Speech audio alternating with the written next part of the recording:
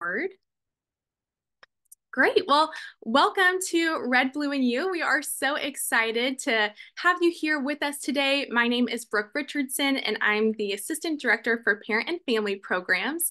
And Red, Blue, and You is one of the steps in the orientation process here at SMU. So it's actually the first step as part of Mustang Startup when you have some to-do items to complete before you get to campus for your second step, which is Stampede. So we are just so excited to tell you about life on the hilltop and prepare you before you come to campus and really just a few short days. So we're really excited about that. We have about 45 minutes together. So just know that we will be diving into some content, answering your burning questions. And again, we just want to prepare you for all the things to expect as you journey to SMU. And we'll get started with some intros so you know who is in the room. And as I mentioned, my name is Brooke Richardson. I oversee parent and family programs. And I'm going to pass it to Becca to introduce herself. Hi, everybody. My name is Becca Umabong. I'm the Director of Academic Skill Development within Student Academic Success Programs. Welcome. Thanks, Becca. And next, I'd like for Prisna to introduce herself. Hi, everyone. I'm Prisna Virison in the Academic Advising Center, the University Advising Center, and I'm also the instructor for the Pre-Advising Canvas course. Thank you. Next, we have Syra. Hi everyone, I'm Syra Castillo. I am a transfer student, double majoring in journalism and English with a minor in Italian, and I'm a sophomore. Thanks. And then last but not least, we have John. Hello, everyone. Good morning, good afternoon. I'm John Martin, the Assistant Director of Orientation and Transitions here at SMU. I oversee the Campus Life modules as part of Mustang Startup and Stampede, our in-person orientation. Excited to have you here. Yay, thanks so much. All right, we'll get started with the next slide and a few reminders. So just know that closed captions and full transcripts are available. If that is something you would like to opt into today, that's available on your Zoom screen. Additionally, we did talk a little bit about question and answers at the beginning of this, so just know that you are welcome to use the Q&A function in the chat to ask any questions you may have. And then we will try to answer that in the order in which we see them or appear, but feel free to start asking questions because we want to answer them. So that is something to note. And then last but not least, this session is being recorded and it will be posted online on our Red, Blue, and You website tomorrow. So you're welcome to revisit this, watch it again, share it with a friend. And so just something to note. So we'll dive into our next slide. We do have some helpful reminders before we dive deeper into content. And these reminders are all about your checklist and things to complete prior to you arriving on campus. So this is all available in your my.smu.edu. So you've probably already seen this multiple times, but we just wanted to share a few reminders so that everyone is on the same page. And we'll start with the pre-enrollment survey. That's something you should have completed. In addition to your health history form, be sure to submit that as well as your photo ID for your SMU ID card. They're printing those pretty immediately, and it takes a little bit to process, so be sure to submit that because you want your SMU ID for sure. Next, we have good standing forms. So that's something where you're actually going to have to release your records so that form can be completed, sent to your prior institution, completed by them, and then sent back to SMU so that our admissions office can receive that.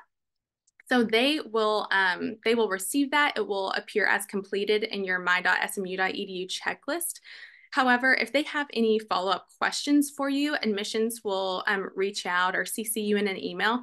So just be sure to be on the lookout in case there's any additional action required of you for that. Next, you'll want to be sure to submit your final transcripts. I know that if you're attending or have attended Richmond University, they're releasing transcripts tomorrow. But submitting transcripts is essential, especially when it comes to completing the pack and enrolling and meeting with your advisor. So you'll definitely want to do that first. And that's something Prisna is welcome to talk about as well. But that is something to note in addition to completing the campus life modules. So that's going to tell you all about our campus life and things that you'll want to know for sure. So just note that. And then, like I said, we've got the PAC and meeting with your advisor and enrolling in courses.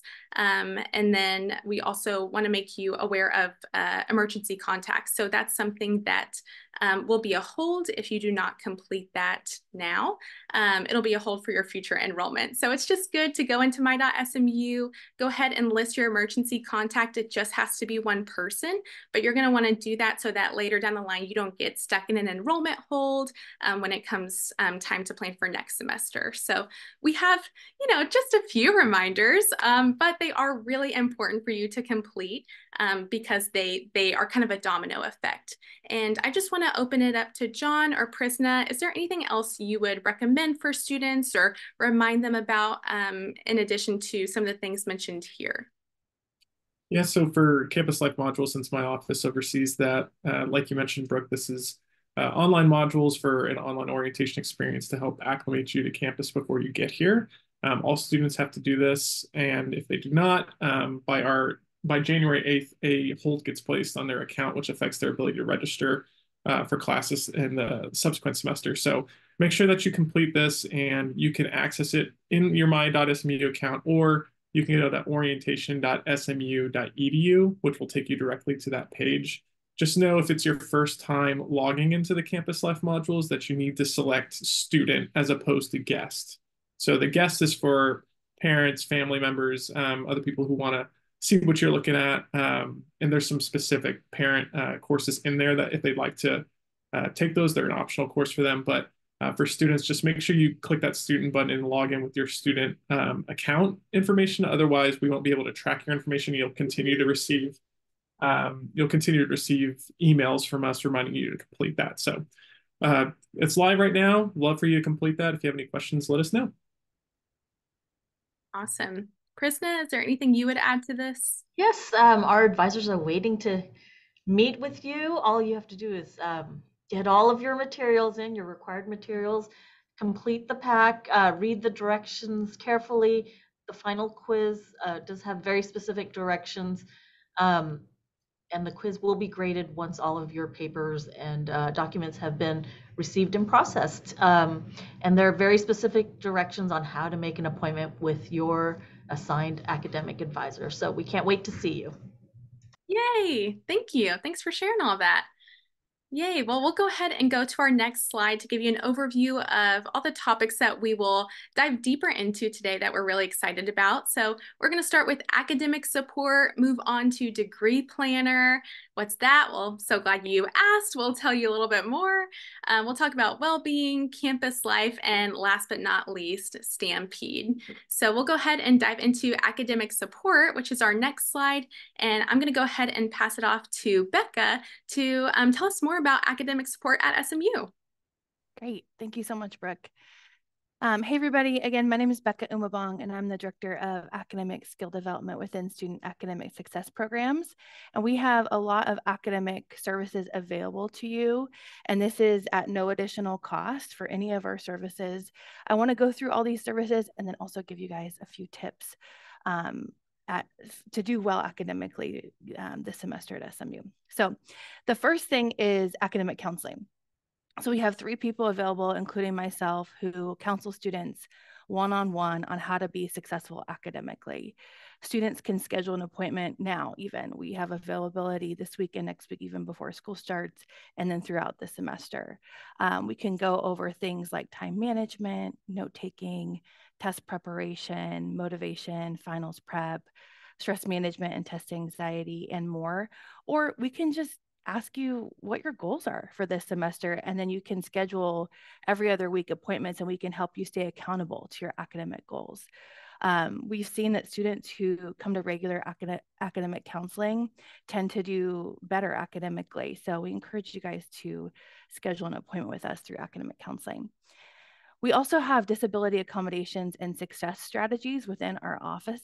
So that is for any students with any documented disability. They can submit documentation online to our DAS office, and it takes a couple weeks to process. And then one of our coordinators will get back to you about an intake appointment to talk about the accommodations that would be put in place. So if this pertains to you, I highly suggest you get the documentation into our disability accommodations office as soon as possible.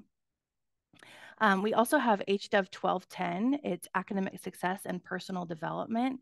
This course is for students who want to increase their reading efficiency. We talk about lifelong learning, and then we talk a lot about executive functioning. So organization, time management, test preparation, and more. We actually have a specialized section for students who are starting this spring, and I'm teaching that section.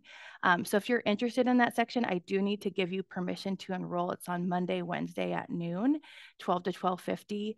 And I'd love to have you in the class, and I'd be happy to give you permission to enroll. All you need to do is send me an email, and I can put my email in the chat in a second. It's just rebecca@smu.edu, and I'd be happy to give you permission to enroll in that class. We also have another general section that still has seats available, and that is on Tuesday and Thursday at 9:30. The class is 2 credits and it's graded, so it definitely could help with your GPA, as well as you can gain a lot of skills throughout that course. We have tutoring. Our tutoring program is robust. We hire about 100 plus peer tutors per semester, and we have tutoring for almost all first and second year courses, as well as some junior and senior level courses. Tutoring is drop-in and available 6 days a week. So by the second week of classes, you'll see our tutor schedule on our website, and you can look up, let's say you're in, economics 1312. You can go scroll down in alphabetical order on our tutor schedule, and you'll see when we tutor economics 1312. We tutor Sundays 5 to 10 p.m., Monday through Thursday, 2 to 10, and then Fridays from 1 to 5. And it's peer tutoring. So it's kind of an informal way to learn more information about the subject matter. And you can ask the tutors questions. I find tutoring really, really helpful. I have students who will go in every day they have class. Like, let's say I'll give economics example again. Maybe they have economics Monday, Wednesday, Friday, and they come in to see a tutor after every single class session, just to make sure they understand the material, and that helps reinforce the information that they've learned. So I highly recommend that you utilize tutoring throughout the semester. We also have a writing center, and the writing center is by appointment. So tutoring's drop-in, the writing center is by appointment, and the faculty in the writing center can help with any type of paper at any point in the writing process. So let's say you're at the beginning of a paper and you're not quite understanding the prompt, you can come to the writing center, or maybe you're at the end and you want someone to really look over your organization and everything, you can come to the writing center. So I highly recommend you utilize that for all your papers. Or even it could be like a scientific, it could be a lab write-up that you're doing, and you can come to the writing center, or a scholarship application, you come to the writing center. So they can help with any writing during your undergraduate career. We also have workshops, and students can register for those, and those are over executive functioning skills, kind of like I talked about earlier, time management, organization, study strategies, test preparation, and more throughout the semester. And you're welcome to register for those. But if you can't make it during the times that we have the workshop scheduled, you're always welcome to schedule an appointment for academic counseling. So I've been at SMU for a while. I wanted to give you guys some tips. Time management is just crucial to your success here. I recommend that students study about 2 hours outside of class for every credit hour that you're in. So let's say you sign up for 15 hours, 15 credits, you should be studying about 30 hours a week. Now, it also depends on, what your prior knowledge is in each subject, and depending on if maybe you're a pre-health student or engineer. But that's why I think coming to a workshop about time management, or coming to academic counseling to learn more about time management, or enrolling in this HDEV 1210 course where we go over time management extensively can be really, really helpful and beneficial to your academic success. I really want you guys to stay ahead of all your work so that you don't get behind, because once you get behind, it's really hard to catch up. And another tip that I have for you guys with time management is to always, always, always work 2 days ahead. always. Make that a rule for your life. So let's say you have a test on Friday. By Wednesday night, you should feel completely confident that you can ace that test. And that way you have Thursday as kind of like a buffer day in case you want to go over some more difficult material. If you have an assignment due on Monday, don't wait till Sunday night. Get that done by Saturday or even by Friday. Friday, I see, is kind of one of the most underutilized times for students to study. So utilize that afternoon time. I'm not saying you have to study late at night on Friday, but utilize your afternoon time or in between classes. The other thing too is if you're living on campus, don't go back to your room in between classes. Make sure you have everything packed in your backpack for what you need for class and for studying. And that way in between classes or before and after class, you're going straight to the library to study. So you're utilizing your daytime hours as effectively as possible. And the other thing is to just get involved in at least 1 or 2 campus organizations so that you can get involved on campus and meet some other people. So that's what I have. If there are any questions or if there anything came up in the Q&A, I'd be happy to answer those. Thanks, Becca. I'm not seeing anything right now. Oh, we just had one question. So someone will be needing your email so they can ask if they can register for the HDEV class. So yeah, if you can put that in the chat, that would be really helpful. Put it in the chat right now. Thank you. Thanks so much. And as y'all are marinating on all the info that Becca shared, feel free to continue to ask in the chat. This is interactive and ongoing, so we want to be sure we get those questions answered for you. But we'll wait until we maybe have some more questions later at the end, and then we'll go ahead and move on. So thanks so much, Becca. All right, we'll advance to our next slide. And degree planner. So this is Prisna's expertise. So we'll pass it off to her. Hey everyone. So SMU has this tool, and it is a great tool for students. It's a planning tool for your courses. So as a first year student, we focus more on planning out your common curriculum, your general education CCs, that's what we call them. Because some of you don't know what you're majoring in yet. So we don't want to put that much pressure on you. So you lay out your common curriculum and you can see them over all the semesters you have left. Once you decide what you're majoring in and once you declare your major, we focus on plotting those courses out in Degree Planner. And nothing's set in stone. You can always do a what if, or you can explore some different majors and see how they lay out.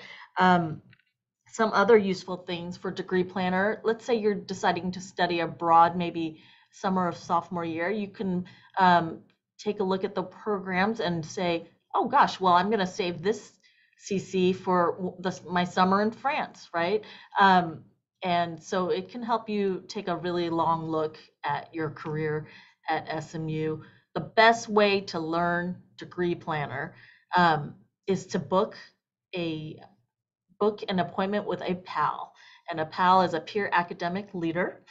They have workshops, so if you don't want to just do a one-on-one with a PAL and set up your Degree Planner, you're welcome to go to a workshop and meet other students, and you guys are planning things out together. So I will put the link to the PALS page in the chat. So you don't need to know everything about Degree Planner just yet. Just know that we'll be mentioning it, and we do expect you to start playing around with Degree Planner just so you're thinking about long-term planning. Thanks, Prisna. I don't see any specific questions in the chat right now about Degree Planner, but I know in this orientation cycle, we have a lot of transfer students. So is there any difference in how a transfer student might approach Degree Planner versus a first year freshman? Yes, a transfer student, most likely, if they are a declared major, can plan out the rest of their semesters knowing the courses required for the major that they have left using the catalog. So it's kind of the same difference between a first year student who's still experimenting. We would focus on the CCs, the general education. Once the student declares a major, transfer or not, then we focus on planning out the rest of the degree. Okay, that's very helpful. Well, thank you. I'll put that link in the chat. Yeah, and the PALS resource is also a really good link. So thank you for mentioning that. We did have someone ask a question, actually. They said, do we need to have a specific major already in mind? That is, I have not declared as a business major. I need to apply to Cox. So can I stay undeclared until I apply? That's a good question. That is a good question. All of our students actually stay undeclared until they declare. So all of our first year students come in as what we call pre-majors. And here at the UAC, we work with pre-major students. And once all the subset courses are done in certain majors, or perhaps the student finally decides, yes, I want to be a political science major, I've taken my 2 or 3 classes, and I'm for sure wanting political science, then we walk you through the declaration process. So you're not alone. A bunch of students are pre-majors. Great, thank you. We also had another question come through. This student asked, can the degree planner be used for summer intersessions? Yes, you can plan all your summers. You can plan, if you're going to Taos, we know what classes are being taught at Taos. You can put those classes in. If you're going through an SMU program in the summer, we know what classes you're thinking about, even especially study abroad. They have their classes. Summer classes, we can guesstimate what classes are being taught. Usually the classes are released by March for that summer. Perfect. Yes, I appreciate the planner questions. I'm a planner too, so I understand if someone is needing to map out their entire SMU experience, that's really relatable. So great. Well, I think those are all the questions we've had thus far about degree planner. So we'll go ahead and move on to our next slide. Thanks so much, Prisna. And this slide is my slide. So we're shifting gears a little bit. Academic well-being is very important, of course, but so is all the other aspects of well-being. So we really view well-being as holistic here at SMU. So we wanted to share some FYIs and important resources as you journey to the hilltop. So one awesome area that I wanted to mention was the Dr. Bob Smith Health Center.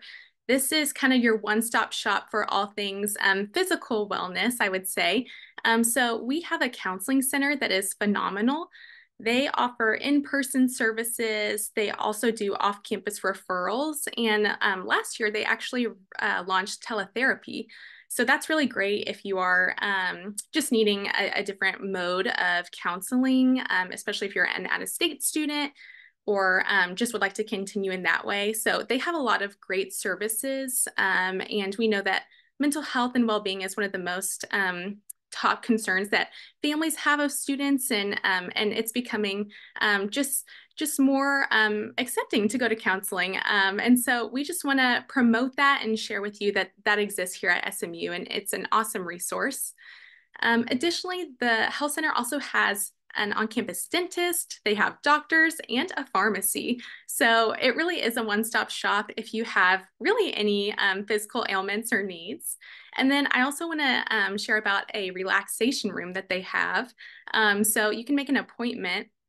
If you're a student, you can make an appointment to this room, and it truly is just a relaxation room and a way to de-stress. So if you have, 5 minutes in between class, and maybe you're a commuter student and you're on campus and you just need a 5-minute wellness break, I recommend using the relaxation room because it's a cool new resource, and it's gotten a lot of positive response from our students. So I would recommend checking that out.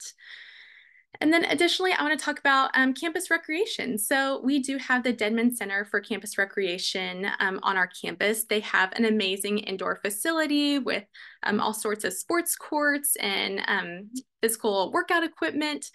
So it's really awesome. There's also a lap pool, just a lot of neat things over there. They offer intramurals as well as outdoor excursions. So if you are interested in any of that, just know that we provide that here at SMU. Additionally, I want to talk about the Office of Wellbeing. So this is an awesome office that has a lot of educational resources. They actually have a team of students called the Westies who are here to help promote wellness and wellness education. And so we actually just have a new staff member who is overseeing care and recovery support. So if you or your student is in need of additional support, specifically in the care and recovery realm, I recommend reaching out to our staff member. Her name's Jennifer Barker. She's awesome and has a lot of great resources for students. So wanted to mention that if you're interested. And then last but certainly not least, I want to talk about Caring Community Connections, or as we call them, CCCs. CCCs is a program out of the Office for Student Advocacy and Support. And what CCCs are, it's basically a form where you would go online, and if you have a need as a student or your student has a need, say someone in the family has passed away and they need additional support in navigating academics and tests, then you would want to fill out a CCC, and that would prompt different campus partners to be made aware of that situation so that the university can really rally around your student and support them in all the different aspects that they're navigating. And so they would meet with someone in that office and have a one-on-one conversation to figure out how we can best support them during their time at SMU as they're navigating some tough circumstances. So if there's ever a time where you would like to say, hey, SMU, I'm struggling, I don't know how to navigate this, or hey, my student's struggling, or we just need additional support, then I recommend filling that out. And all of these links will be available on a resource page, which will be shared at the very end of this webinar in the chat. So just know that you'll have access to these specific links if you want to reference them. But those are a few of our amazing resources related to well-being that we really wanted to mention and bring forth today. So I'm going to see if there's anything in the chat that I can help answer. Let's see. We have a question about, is counseling covered by the school or insurance, or is there any fee? So that specifically, I would recommend you reaching out to the counseling services group. They have a lot more information on that. I don't want to give you an incorrect answer, but I do know that they would be able to share a little bit more about the specifics related to that. Good question, though. I don't see any more wellness questions, so we will continue to advance, and then any remaining questions, again, we will answer at the very end. So thanks for submitting them. Keep them coming. We want to answer them. And then next, I'll pass it off to Syra. She is our awesome student leader, student representative, so I'll let her speak on campus life and her experience. Hi, everyone. Just a reminder, I'm Syra and I'm a sophomore. There are so many opportunities to be involved on campus. Just to briefly state what I'm in, I'm a part of the Daily Campus, our student newspaper. I'm a part of a multicultural Greek sorority here on campus as well. I am an event coordinator for HOLA, our Hispanic or Latino association, and I am also a student worker for Dr. Meje, who is our vice president for student affairs. So there are lots of opportunities for you here on campus once you get here. For student organizations, the few that I just mentioned are great. They're awesome. I would highly recommend you join them. During Stampede, you'll have more opportunities to meet the other clubs and just to get to know people, which will also be an easy way for you to make friends. There are lots of free events during Stampede and during the school year. What I did when I got here on campus last January was I went to everything because I knew there was going to be free food, free merchandise, and in doing that, I met a lot of great people. And I made two of my closest friends that I have here at school. So I'm very, very happy that I put myself out there and left my dorm room and just exposed myself to new environments. Athletic games, we have a lot of those, like the intramural sports, our football games, basketball games. You'll get emails reoccurringly on your email reminding you to claim your tickets. That way you can go join all the fun activities. We also have our Red, Blue, and You podcast. So you'll be able to, listen to the occurring questions that different families have and students have, and that way you can have a more peaceful transition to college. There's also transfer podcast, which I was on last year. And that way you can hear about my story and another transfer student story about how we transitioned and some challenges we did face, but how overall in the end it was very much worth it. I'm also part of the financial literacy podcast where I talk about how to obtain outside scholarships and how I was able to manage those scholarships and apply for them. Some tips and tricks I would give you would be to, as I mentioned earlier, put yourself out there, go to everything, talk to your professors. They truly do want to get to know you. They're very sweet, very kind, and they do want the best for you. Go to their office hours if you are struggling, just to get to know them. That way you can expand your relationship with them and they can be able to help you the best way that they can. Go to the University Advising Center. I'm always there because sometimes I'm like, what if I don't want to be a journalism major? But it's just something that happens when you're in college and it's something that you'll get used to. And then some things that really helped me while I was transitioning was just to make time during the day to call your parents because they do want to hear how you're doing, and just to hear their voice is something that really is peaceful and calming when you're having a stressful day. And I'm so excited that you're here and I can't wait to see y'all in a couple of weeks. Thanks, Kyra. As y'all can tell, she is a rock star student and just amazing person all around. And I love her story because she was in your shoes just a year ago, and she has made such a legacy already on this campus. So just want to give her a big kudos and shout out for being so awesome. So thanks, Syra, and thanks for sharing all that. And then next, we're going to go ahead and transition to our last speaker, which is John, and he will talk about Stampede. All right, so we are almost there. Stampede is next weekend for our new students. So on January 12th and 13th, we will be welcoming you to campus. And we've got lots of programming ready for you and your families as you move in and check in for us. So just to give you a very brief overview about the move-in process, I'm not with Residence Life and Student Housing. However, I know a little bit about this process. So you should have, if you are living in a residential commons, have an assigned move-in time, and you can get that by submitting your housing application on their portal at their website. So RLSH Relish, or Residence Life and Student Housing, is where you would go for that. And they'll have all the information for check-in for that process.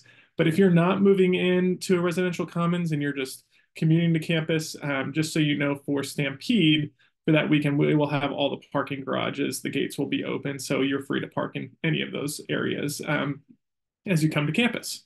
So to give you an overview of the schedule, on Friday, we have starting off our Family Fest, which is in the Hughes Trigg Student Center atrium. And primarily, most of our events are going to be indoors. Since it's January, it's a little colder. We want to make sure you're warm and comfy. So Family Fest will be in the Hughes Trigg Student Center atrium. And on our website, we have a map of all the locations of our events. And when you check in for Stampede, all students will get a name tag that has a QR code, which will take you directly to that website. So if you're ever confused about where to go or where things are located, you could use that QR code to help you out there. But all the information, if you're a family member, that's on our website as well for you to view. So Family Fest, it's a resource fair for campus partners all around campus to help you get acclimated to campus and learn about resources to help you be successful as a student. So that'll be occurring at 2:30. And if you are attending Family Fest, we will have student workers that will escort students and families over to Rotunda Passage. But if you're not attending Family Fest, just make sure you're at Rotunda Passage, which is at the SMU flagpole around 4 o'clock, to give you some time to line up and go through, which is one of the most rich traditions we have here on campus. It's symbolizing your walk through campus to become an actual Mustang. So we'll have some special speakers for that and to welcome you to campus.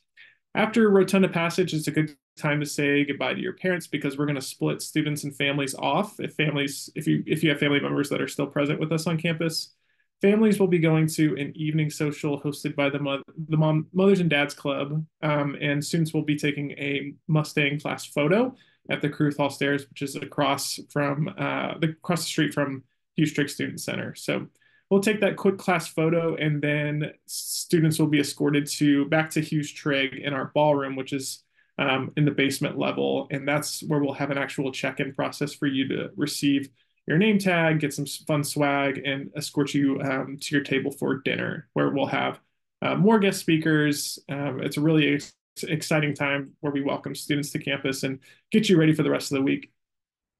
After that, we'll do Mustang Meet and Greet, which is a really fun social party gathering. We'll have DJ, lots of games, lots of giveaways. You can get some t-shirts there, and just a time for you guys to hang out, be social with each other, get to know other members of your class, and we'll end it for the day after that. Starting on Saturday, we come back for coffee on the hilltop at 10 a.m. Again, this is in Hughes Trigg Ballroom, and it says 10 a.m., but it's probably going to be more helpful if you can check in around 9:30, because we're going to start the content right at 10, moving into taking care of SMU, which is about well-being, campus well-being, for yourself and for your fellow classmates and campus overall.